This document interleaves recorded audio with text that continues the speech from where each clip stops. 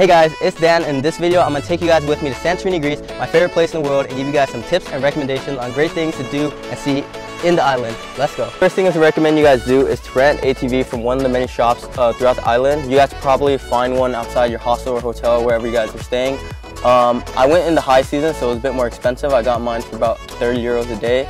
If you go in the low season, you have like more bargaining power, but either way, try to bargain. And yeah, it takes around 2.5 hours, 1 or 2 hours to go from one point to the other point of the island, depending on the traffic and the make and speed of your ATV model.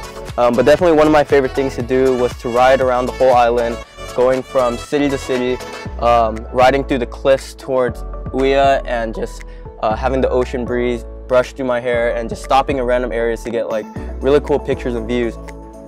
The next thing I recommend you guys visit is the two popular cities on the island, which is Uia and Fira. They're both very similar. Fira has probably better nightlife, restaurants, cafes, etc. But Uia is just my favorite. It has some of the best views overlooking the island.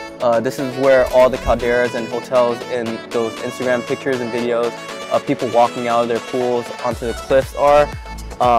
Yeah, but just walk throughout all of the city and get lost in the mazes, alleyways, but don't walk into someone's backyard like I did and get kicked out by security guards. But other than that, you're allowed to walk throughout all of these houses and just get the best views of the city. But if you guys can't afford the calderas with the pool and you guys want to go swimming on the cliffs, you guys should visit the Loyormas public swimming pool. It's absolutely free. You guys can be courteous and buy a drink or some snacks to be there, but yeah, being in this area, you guys get some really wicked views of the island as well as getting to swim. The next thing I recommend you guys do is to take donkey steps or the main street down to Amoudi Bay.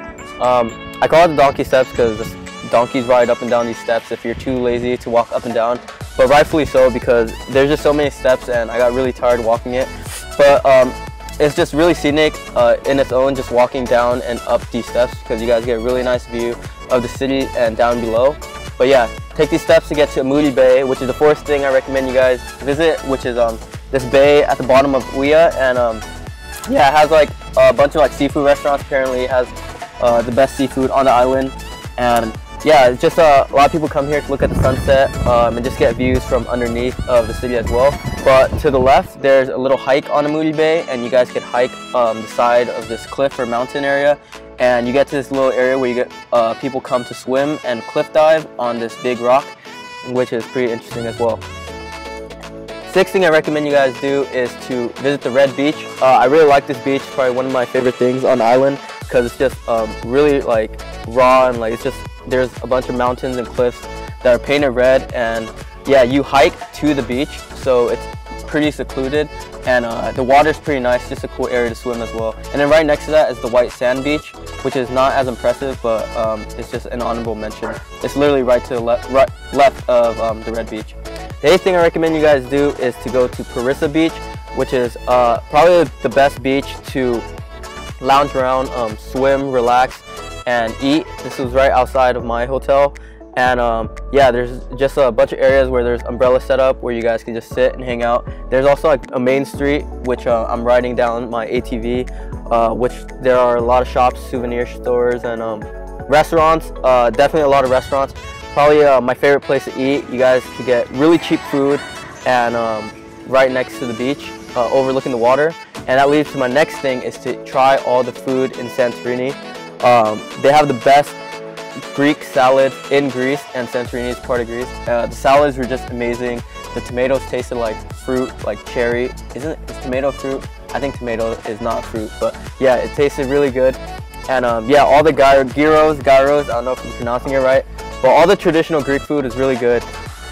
And they're just very hospitable, and all the restaurants are along the beach, which is really nice to eat as well. The 10th thing I recommend you guys do is to visit Pyrgos, which is just like, I don't even know what it is, it's just like this ruin, this castle. There's like a bunch of ruins. You walk up these steps, and then there's like a museum, like a castle thing. But it's basically like splat in the middle of the island, and you get like a really good panoramic view of the whole island, not just of the cliffs. And you guys can see Fira and Uia here, I think. And yeah, you just get really nice views. And I stumbled upon it just like riding through my ATV through the island and just following the signs.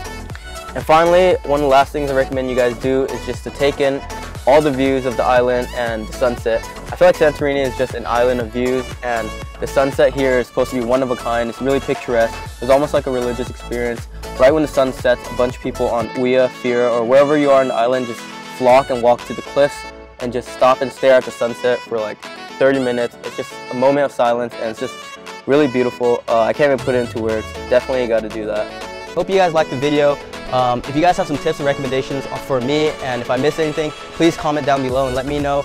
And like and subscribe if you like this video and you want to see more from me. Thanks.